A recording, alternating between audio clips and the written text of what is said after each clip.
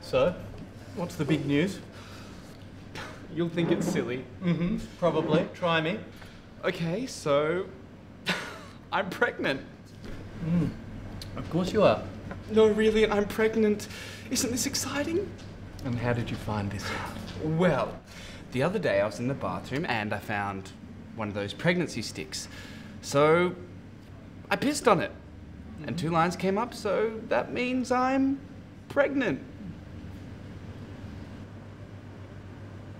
Andy, don't tell me you pissed on someone else's pregnancy test. That is disgusting. Can I get you guys anything? Yes, I'll just have some eggs, please. Sure. How would you like those? Unfertilized? Scrambled, please. Sure. Why are you being so rude? This is really good news. I'm being rude because you're being really stupid, Andy. You can't possibly be pregnant, can you? Why not? Aside from the obvious. And we're generally pretty safe, are we not? Those things are only 97% effective. And being a gay male is 100% effective. Well, then explain this. What the fuck has happened to your stomach? I'm pregnant. This is getting a little weird. I'm going to step out and get some air. Too weird. I'm going to...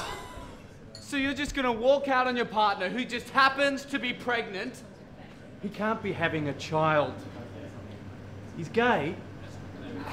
Excuse me, but we live in a progressive society where gays can be parents too, right people? Yeah.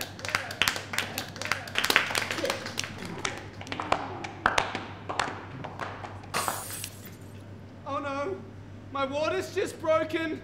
Is there a doctor in here? I'm a doctor. Out of my way, everyone. I took a first aid course online.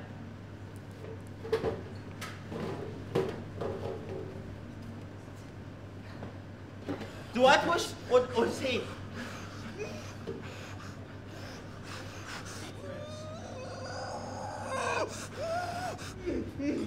I can't do this. It hurts too much.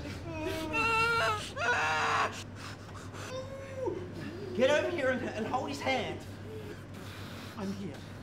I'm here, I'm here, I'm here. I'm so here. I couldn't do this without you. I know, I know. Just give me one long push.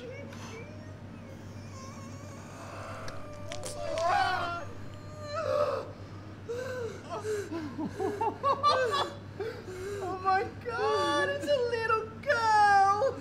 Oh, she's got my eyes.